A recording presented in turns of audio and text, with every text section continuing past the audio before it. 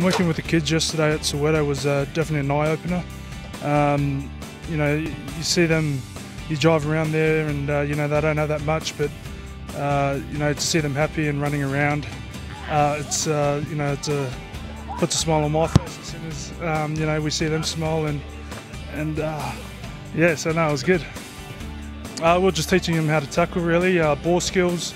Genia was with them, just drawing passing, little skills like that, and me and Beau were looking after the breakdown. So no, it was good. There was a lot of talent there, and hopefully one day they push on to be Springboks.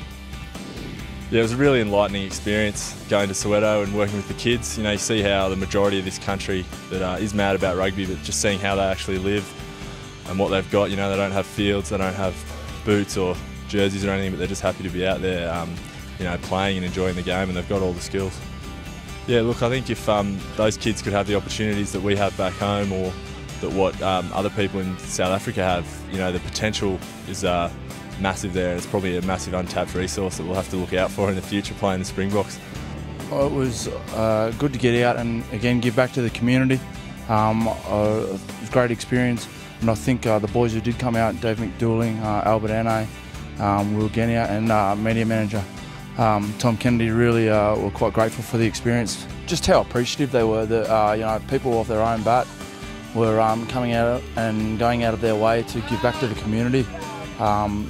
You know, they said that when they thanked us, and they said and told all the boys that it wasn't for money or anything, that we were just doing it. And you could see the boys were really excited and happy that we'd taken the time out to do it.